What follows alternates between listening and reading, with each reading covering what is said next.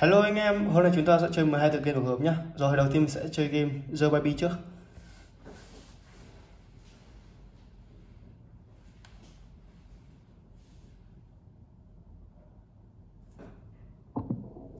Ok, mình sẽ cùng vào game nào. Hello. Chúng ta sẽ được lấy được hộp sữa cho cậu bé uống nhé.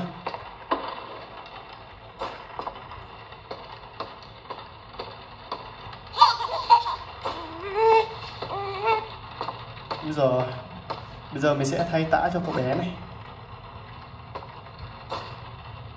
Ô, đâu rồi? Đây, đã chạy lên đây rồi.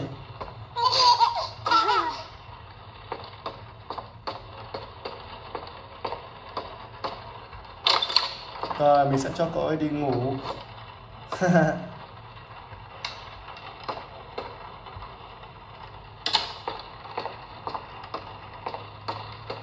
Đây là phiên bản Halloween.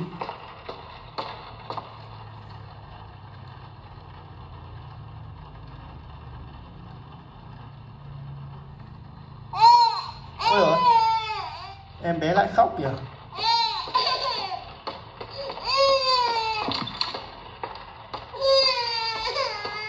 Ủa, đi đâu rồi? Ui giời, xuống đây. Rồi, đi lên ngủ nhá, chạy lung tung nữa.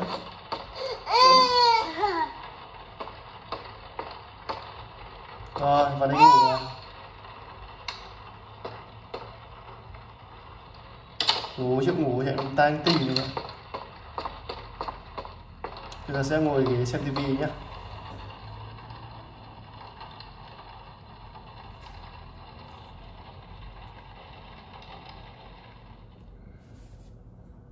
Ok, chúng ta qua chương 2 đây.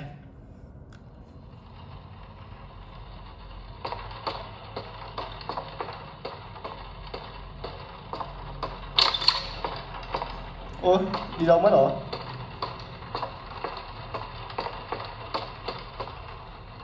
À, ngồi ghế nè. Ngồi ghế này thì mình lấy sữa uống nhá.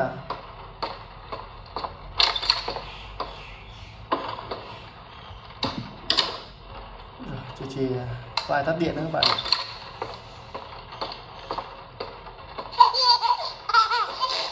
Wow, lại ỉa ra quần rồi.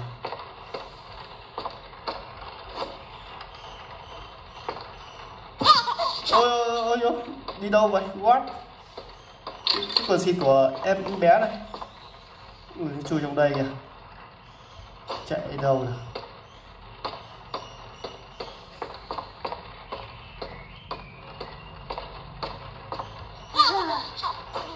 Rồi lại đi ngủ rồi. Ui ôi, sợ ra đây bắn nhanh nhỉ?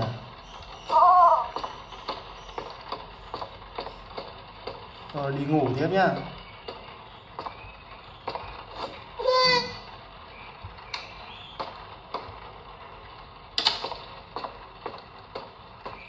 Wow, chăm cậu bé cũng mệt phết các bạn ạ, chạy đi chạy lại.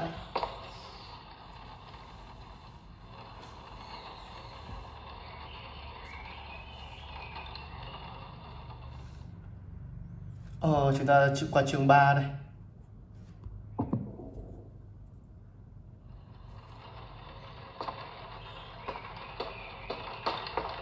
Em ghế sofa. Úi giời ơi, đang định ngủ tiếp lại em bé lại khóc rồi.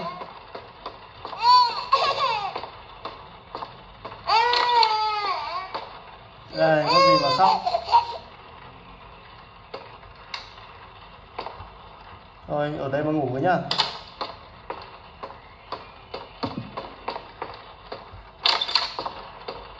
Ui, sao bức tường lại ra như thế này nhỉ?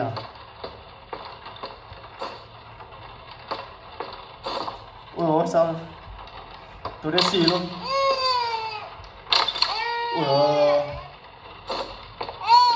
yên như mình cho uống sữa này.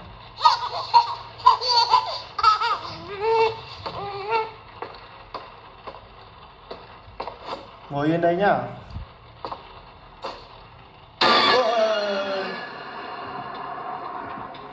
Chúng ta sẽ đi lấy cái cây trừ tà. Cái gì tại đâu rồi? Rồi. Tối xì chả nhìn thấy gì luôn. Cô bé đã bị quỷ nhập rồi.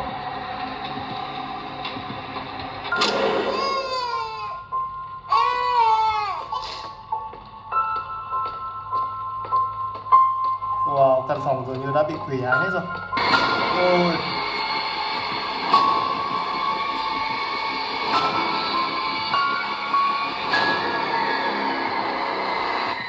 Ôi.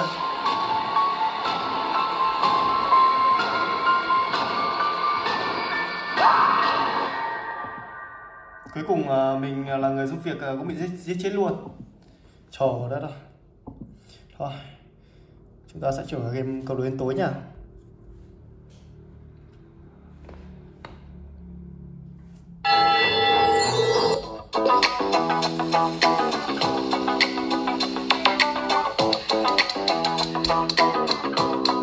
Ủa, x3 quả táo kìa.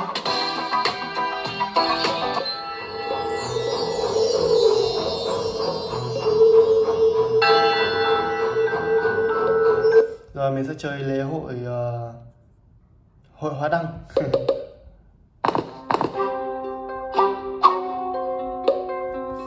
Có 3 quả táo thôi, chả là cái gì. Hello. Ông cảnh sát đang đi tuần này. Hello.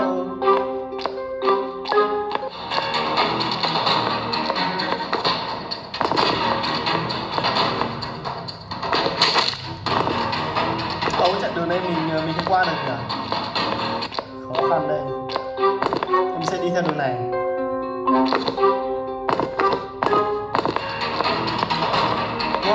Chạy rồi.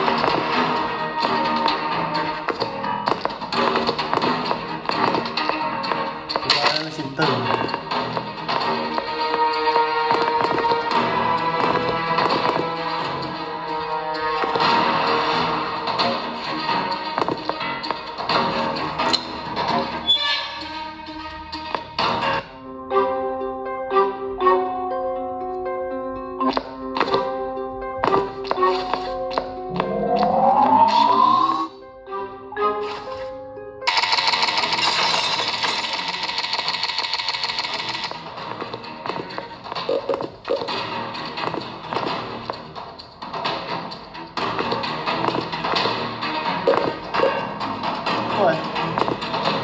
Chết à.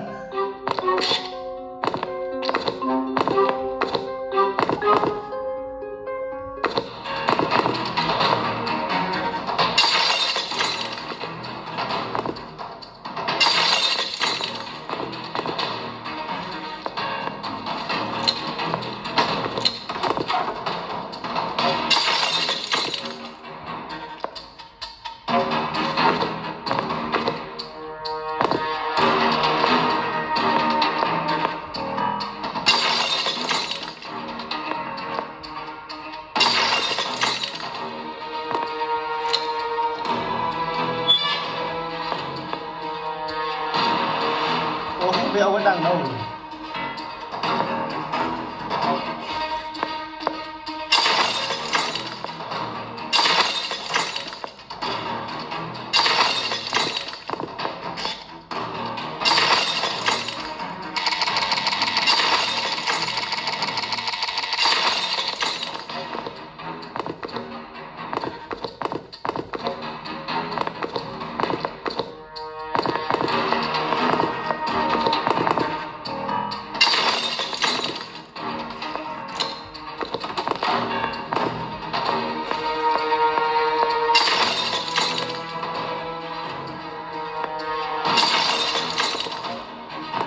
Pin.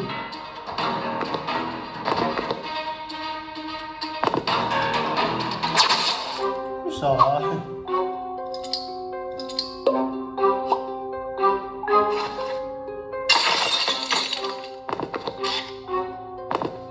Rồi tới đây nào.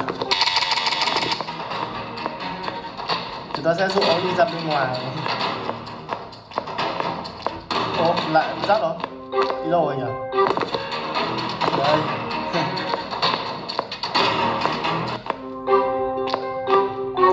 Trời ơi. Ô, có vẻ là không ra bên ngoài nữa sao ấy.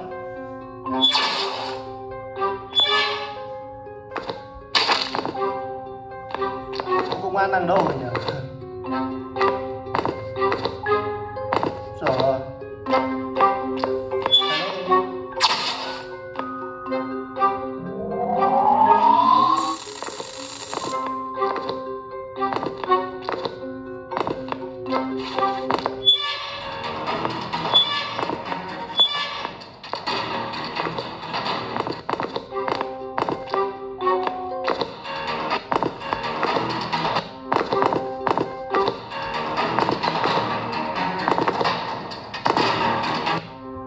Ôi, mình vào bên trong đây mà vẫn bị bắt nhỉ?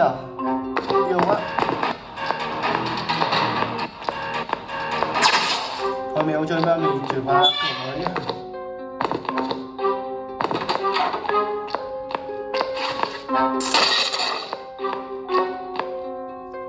Chín bảy bốn ba.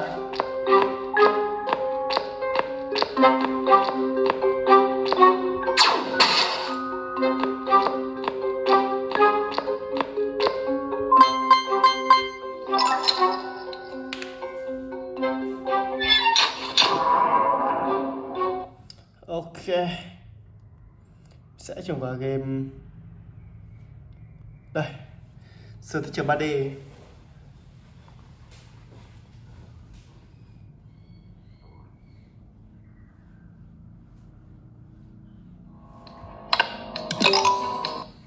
Chúng ta chơi màn Halloween này.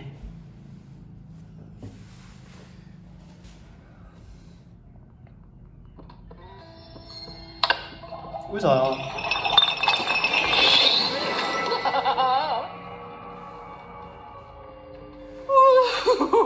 Such power.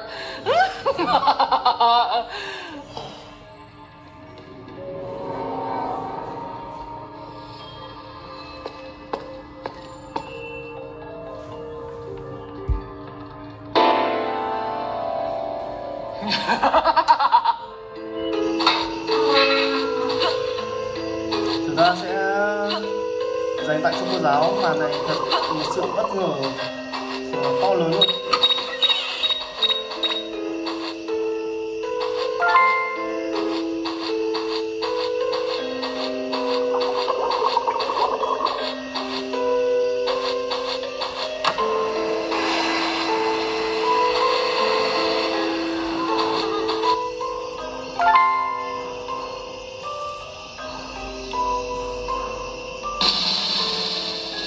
Wow, đánh siêu nhân.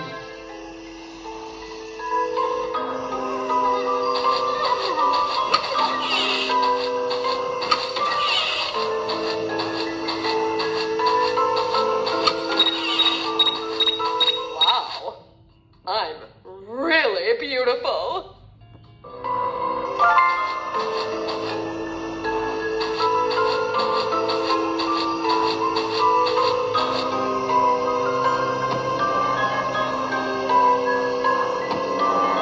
Wow, đây là cuốn sách ma thuật.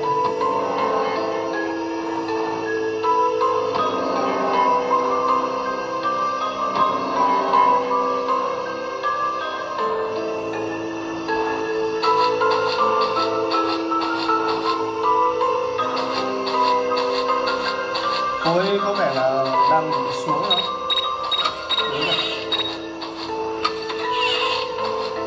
Chúng ta sẽ móc vào theo đường này đi ấy.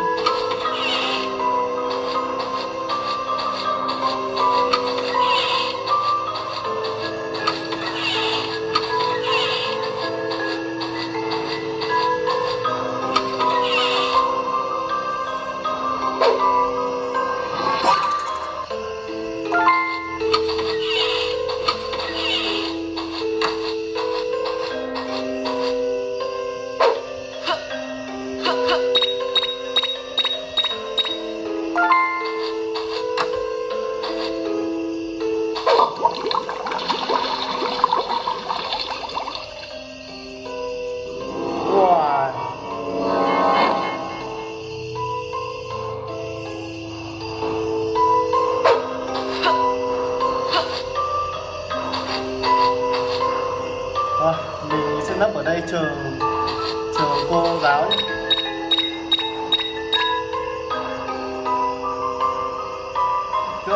Let's go.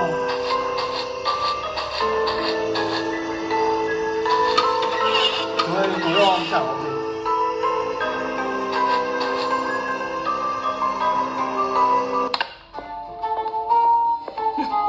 What's that? What's that? Ôi ôi, cô ấy bị khóa trong trận địa của mình.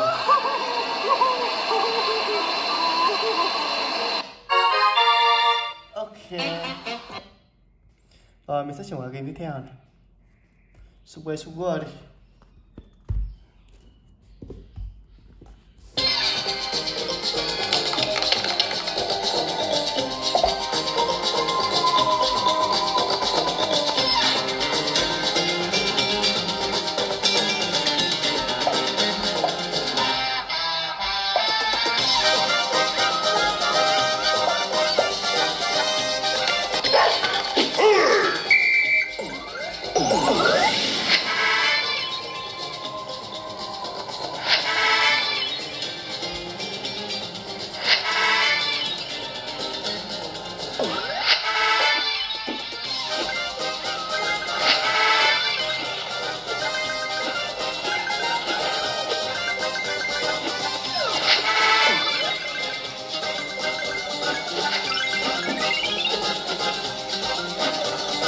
Chúng ta sẽ cố gắng thật là nhiều vàng luôn nhé.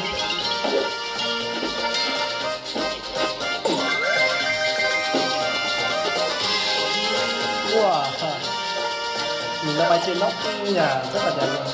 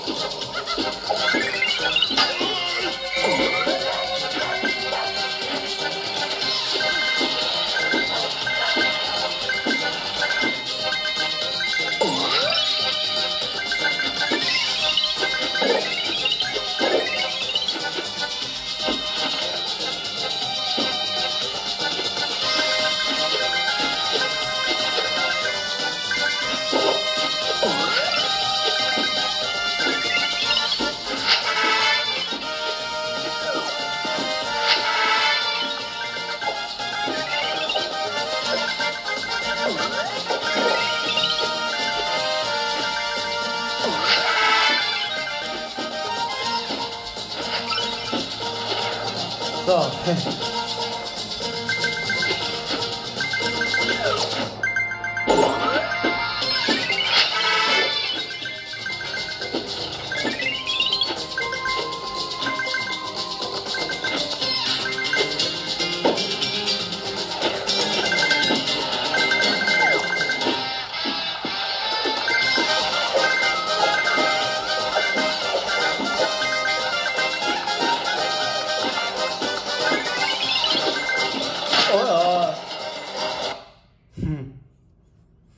Mình sẽ chuyển qua game gì nhỉ? Hello Neighbor đi.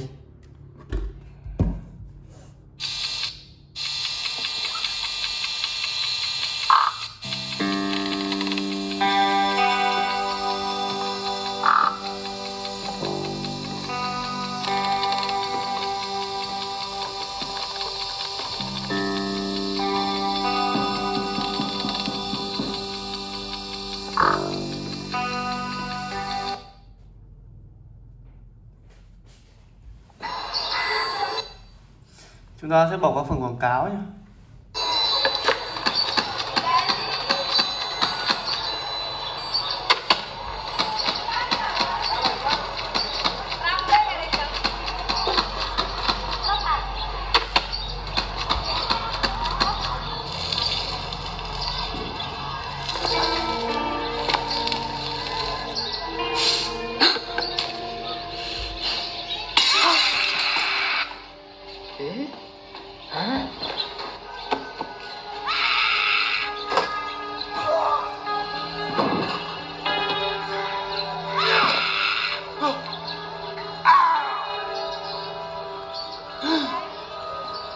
Không.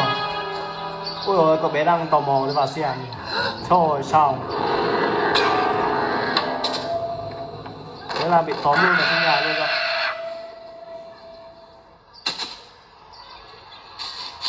Ôi ôi. Sao mà nó cứ phải hiện này nhỉ?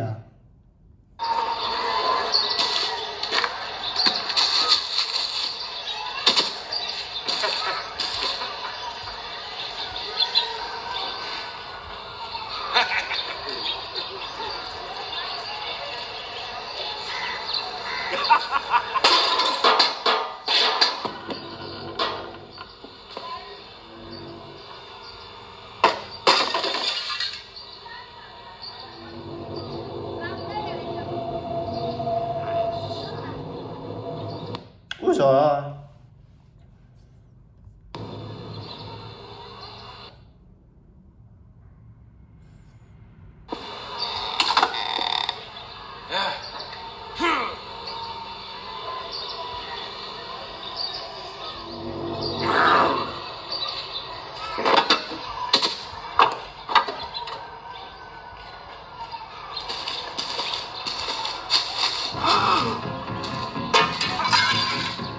Chạy thôi, chạy thôi, chạy thôi.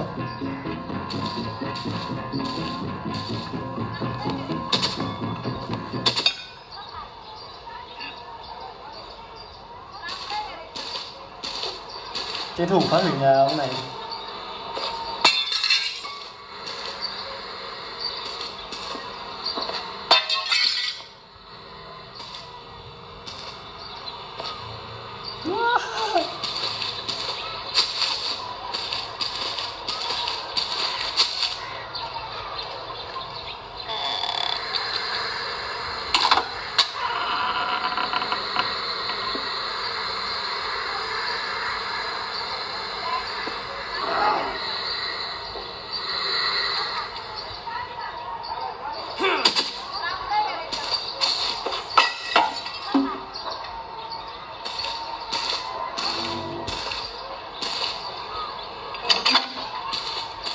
Ra đây nào.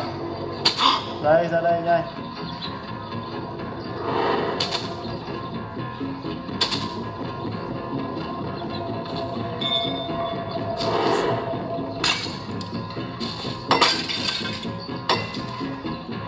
Ôi, không ra ngoài ức chế lắm nhỉ các bạn nhỉ. Ê.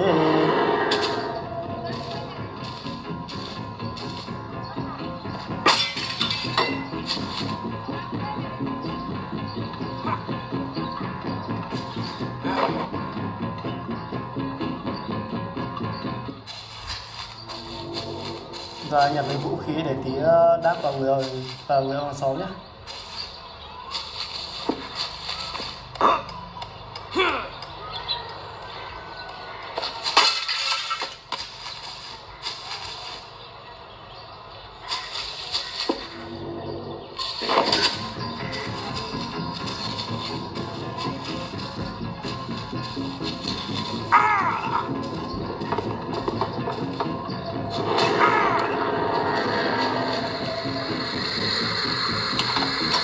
Oh.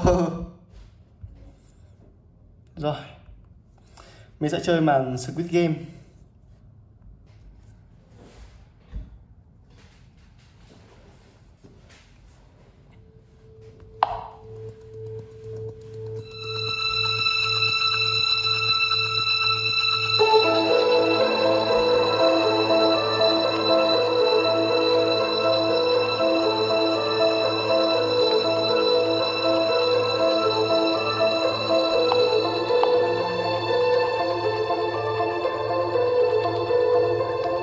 Sao có vẻ ít người chơi ấy nhỉ bạn nhỉ?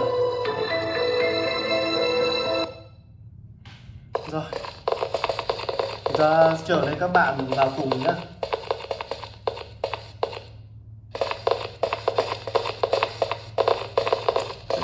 Oh.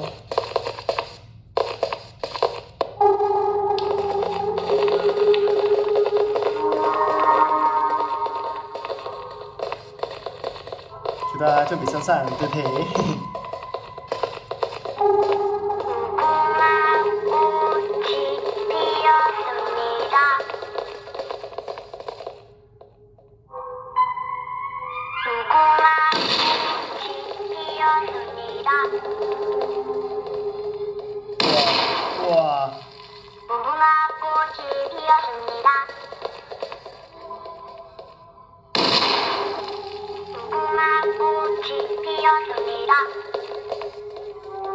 Có rất là nhiều người bắn chết không?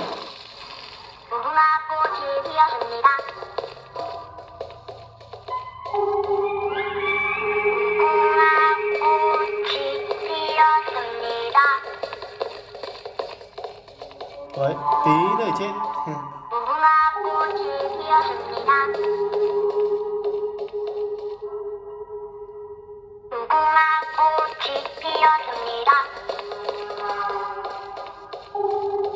Mình cố một lúc nữa là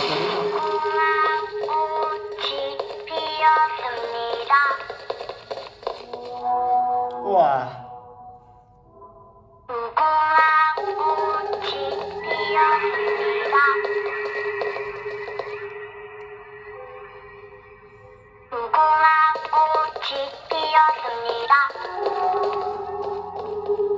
Wow, cố tí nữa là sắp về đích rồi. Ôi, bà này.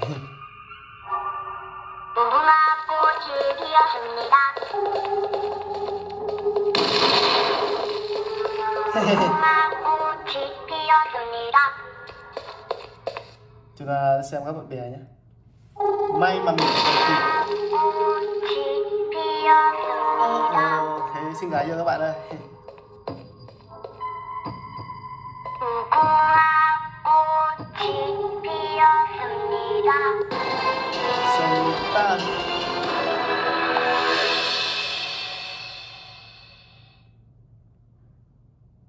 Ok. Mình sẽ chơi màn tiếp theo. Chơi game gì các bạn nhỉ? Đây. Chú hề ma quái phần 1.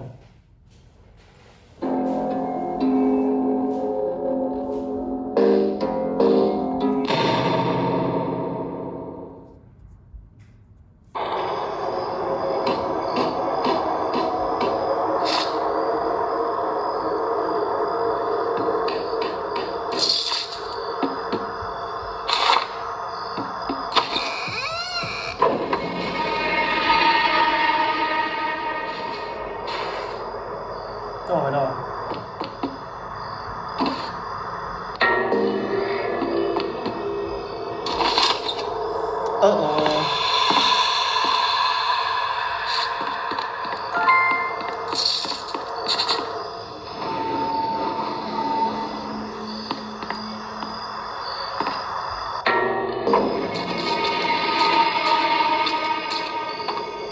Chú hề ma quái này chuyên đi bắt cóc trẻ em này. Ra sẽ thoát ra khỏi chỗ quỷ quái này nhé. Mình cũng là nạn nhân bị bắt cóc ấy.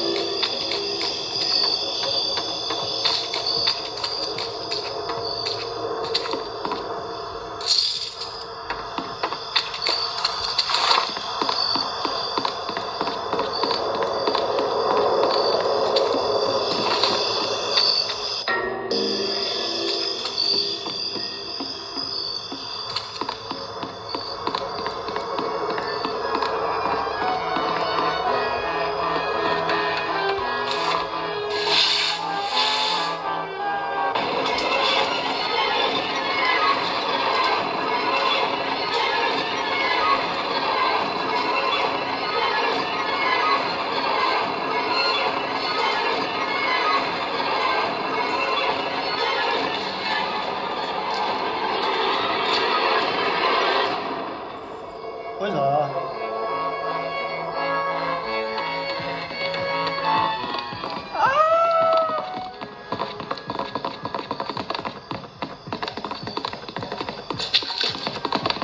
Chạy thôi, chạy thôi.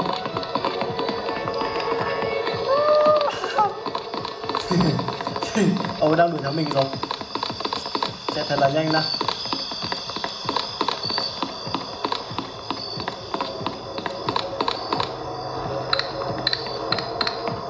Trời ơi.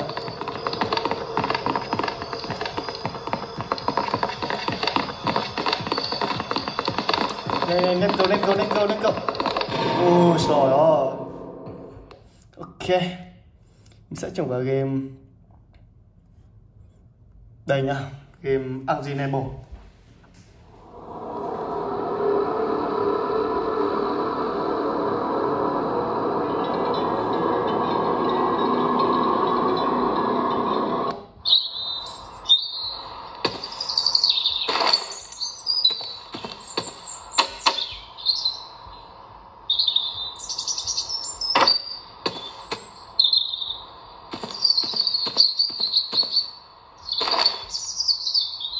Ta cầm mỗi đèn pin đi thôi.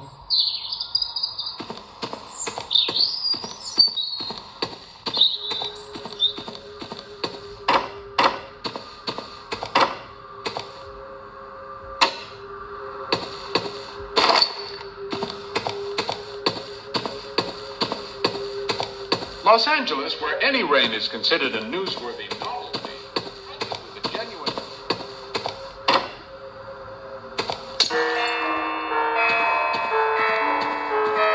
Rồi mình cứ thấy tiếng nhạc là mình chạy đã.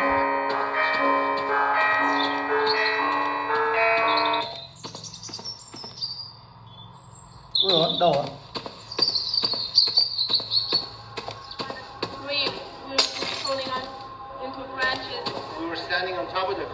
Giờ vào trêu, tiếp tục trêu ông đấy tiếp nhá.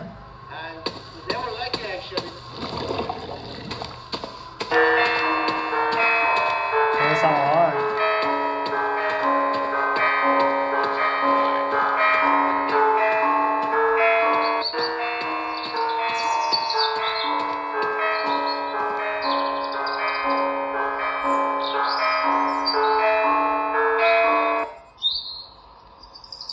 Để nó to khổng lồ luôn.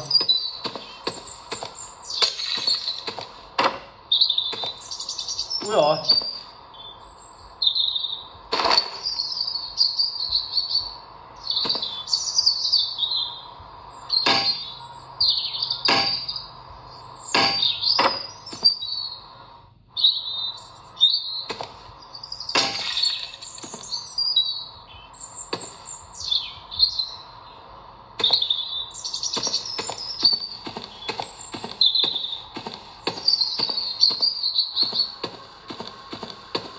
Plunged right back in. He survived to be rescued a second time. And here, a news cameraman... A news man.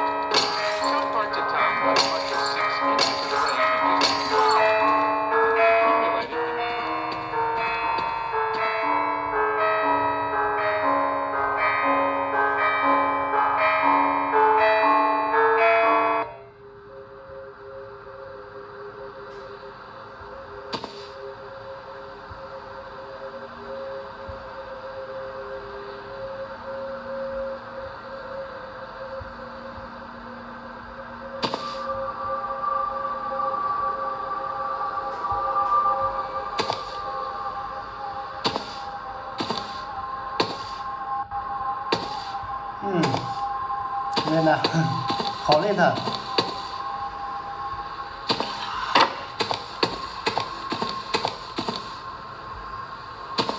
Ok.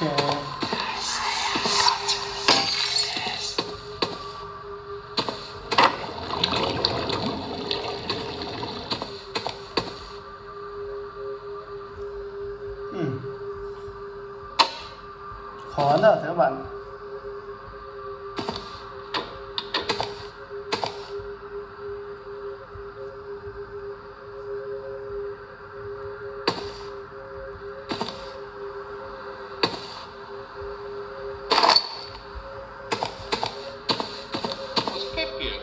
Rescued by helicopter. One plunged right back in. He survived to be rescued a second time. And here, a news cameraman jumped from his helicopter into 12 feet of water to buoy up a victim. Remarkably, all were saved, though 4 people were injured in one way or another. Los Angeles.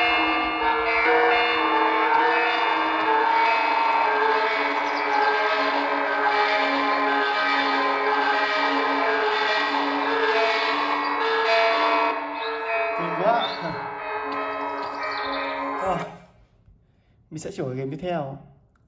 Game gì mình sẽ chơi nhớ các bạn nhỉ. Đây, Squid Game.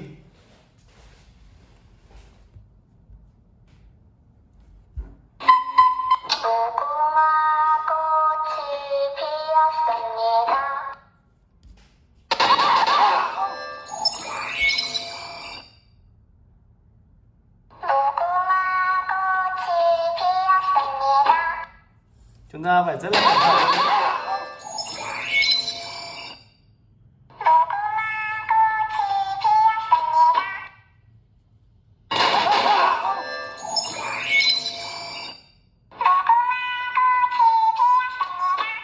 Ui giời.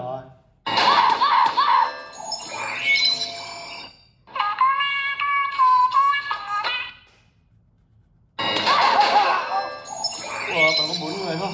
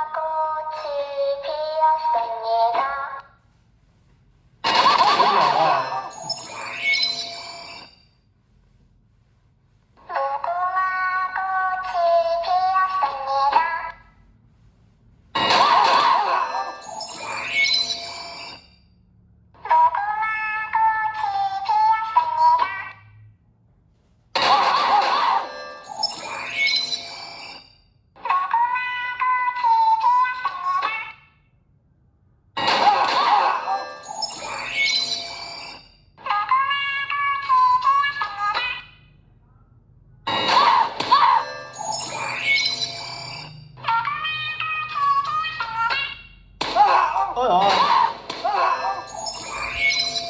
Về gần tới đích rồi chết các bạn ạ. Mắc nhọ luôn. Chúng ta sẽ chơi màn game câu đố đây tối 2 đi.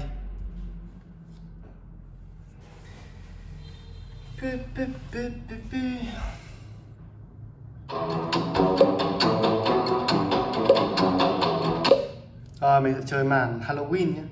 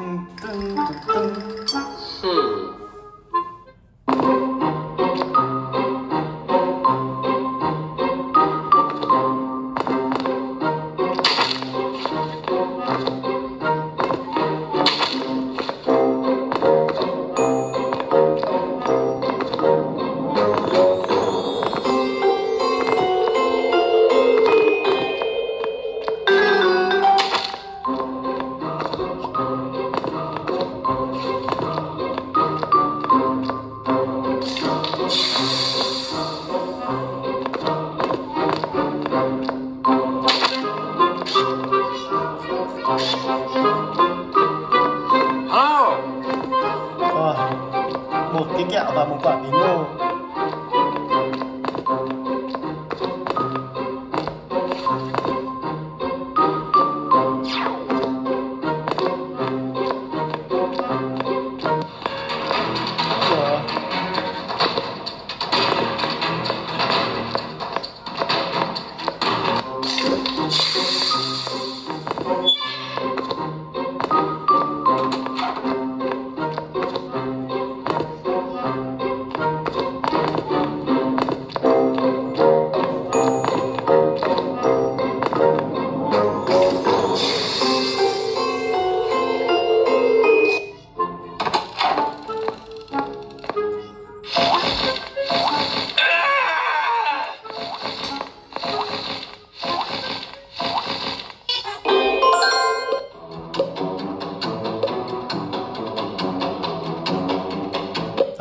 trời màn nướng thịt bò.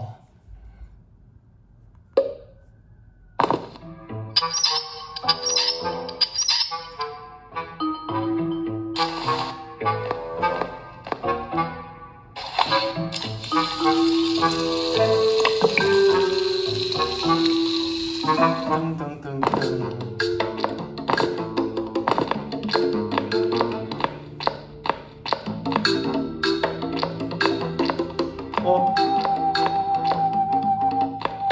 sao không có gì? À đấy, mình nhầm mất.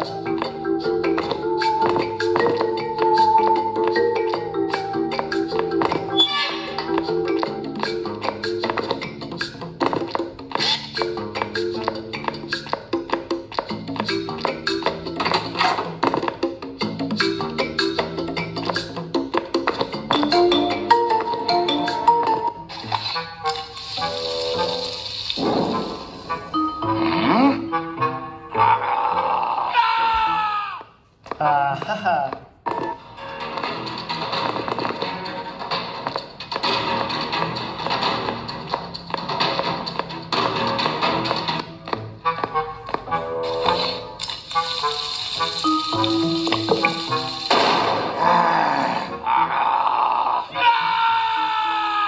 Wow. Ok, mình sẽ chuyển vào game. Đây, một tựa game kinh dị về thú nhồi bông.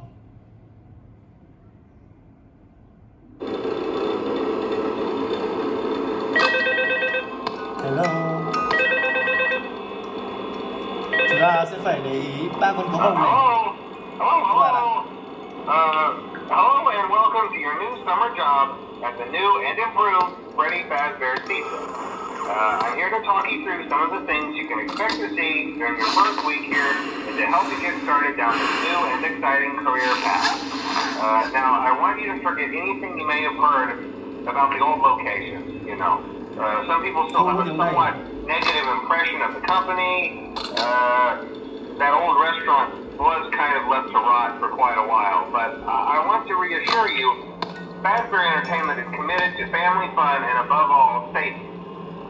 They've spent a small fortune on new animatronics, facial recognition, advanced mobility. They even let them walk around during the day. What? Back to me.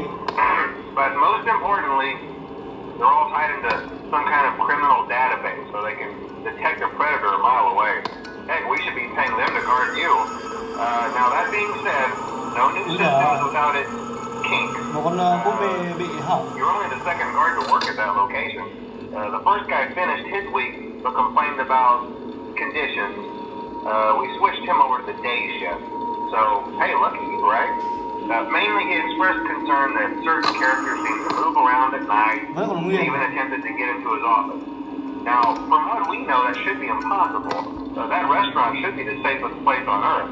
So while our engineers don't really have an explanation for this, the working theory is that the robots were never given a proper night mode. So when it gets quiet, they think they're in the wrong room. So then they go try to find where the people are, and in this case, that's your office. Okay. So our temporary solution is this. Chưa có gì nổi bật There's a lắm nhỉ? music box over by the prize counter, and it's rigged to be wound up remotely. So just every once in a while, switch over to the prize counter video feed and wind it up for a few seconds. It doesn't seem to affect all of the animatronics, Ba but con it thú does bông này affect vẫn nguyên. one of them. And as for the rest of them, we have an even easier solution. You see, there may be a minor glitch in the system, something about the robot seeing you as an endoskeleton without a costume on and wanting to stuff you into a suit. So hey, we've given you an empty Freddy Fazbear head. Problem solved. You can put it on any time and leave it on for as long as you want. Eventually, anything that wandered in will wander back out. Something else worth mentioning is kind of the quirky modern design of the building. You may have noticed there are no doors for you to close. But hey, you have a light, and even though your flashlight can run out of power, the building cannot. So don't worry about the place going dark. Chúng tôi bị mất một con màu xanh Well, I này. think that's it. You should be golden. Check the lights, put on the Freddy head if you need to. Keep the music box wound up. Piece of cake. Have a good night, and I'll talk to you tomorrow. Ui ôi, nó nằm đây rồi. Đây các bạn, nó nằm đây.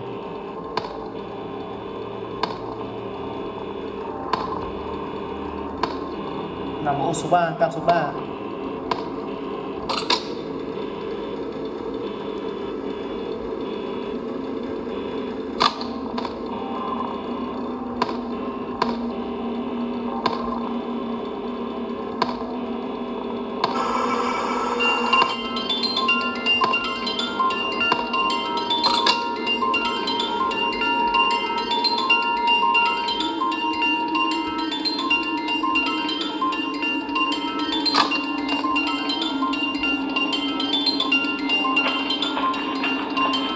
Ủa, sao bây giờ còn mỗi con này các bạn ơi? Chỗ có mất tiêu rồi. Ồ.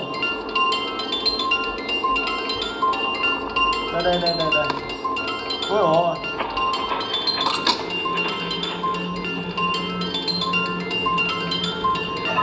Hết pin rồi.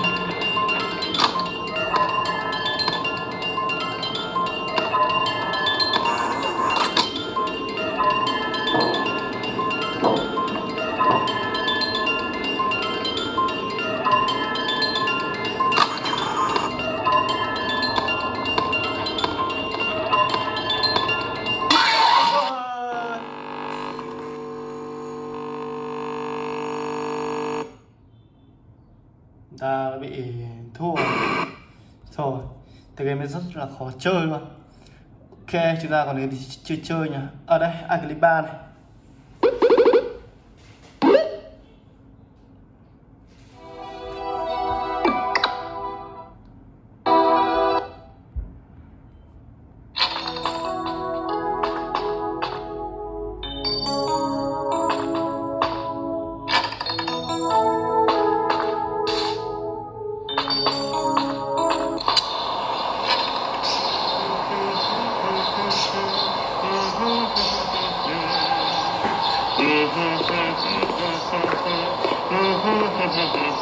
Hey, you! Yes, you tell me, sweet little boy. Yes, you! I know you have Liz, and I want you to release her. Liz, I think you're confused, boy. No, I know it's you. I saw her in the trunk of your dirty van. If you don't release it, I'm gonna fry your brains with this shotgun that I made myself. Do you really think I know what you're talking about, huh? I don't remember the names of all the children I captured, you idiot! Stupid boy! You have the guts to face me, huh? But you're not fat enough to be useful to me. Wait a second. There's an easy solution to that. Open up and say, ah! Perfect landing. Done. Oh, very tasty ice cream. I don't know why you did this, but I'm gonna exterminate you. What's happening? What is that? Oh, hello, chubby boy. Now you're chump and plummy just like I like it.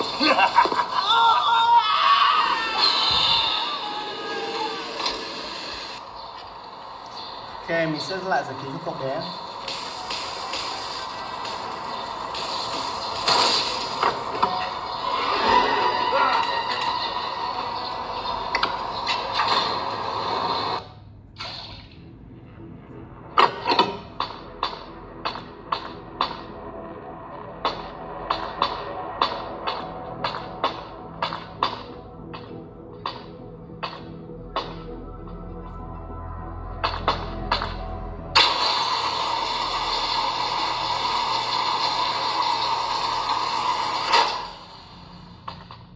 Không biết lóng lên đằng đâu nhỉ?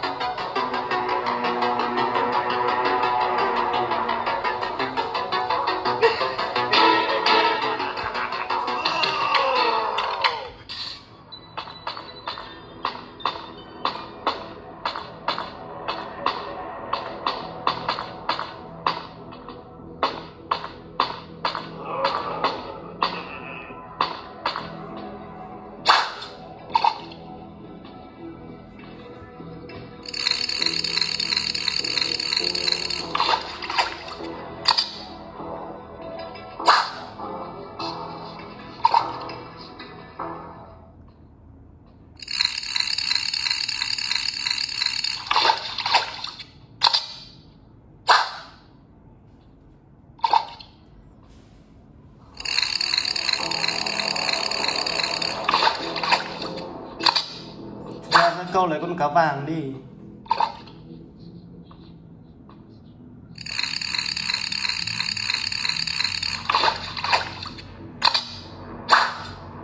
I'm going to get some kids today. I'm looking for the chubby ones.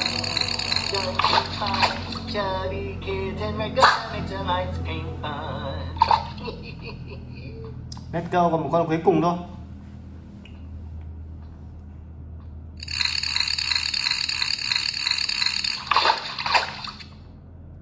Wow. Mấy con cá liền các bạn, 5 con.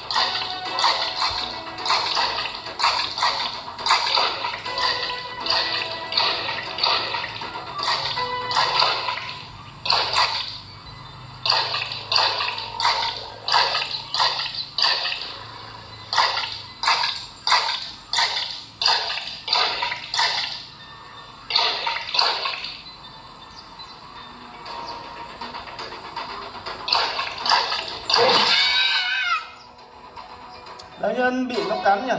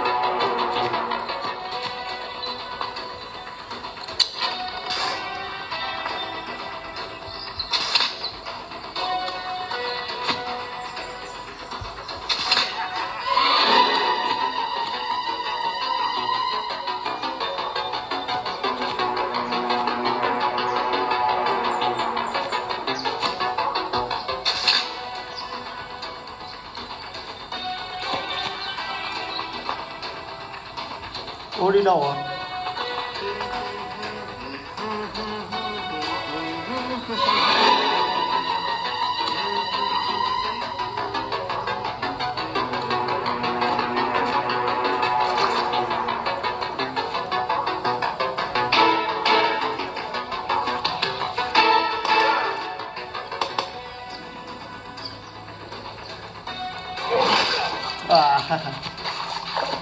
Chạy rồi các bạn ạ.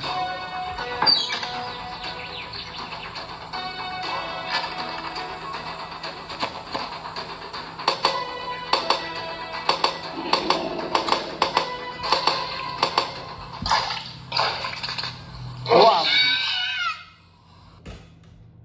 Mình xem vào game mình chơi nhỉ. Rồi, clip của mình tới đây là kết thúc. Các bạn thấy hay thì nhớ đăng ký và subscribe để ủng hộ kênh mình nhé. Thank you các bạn.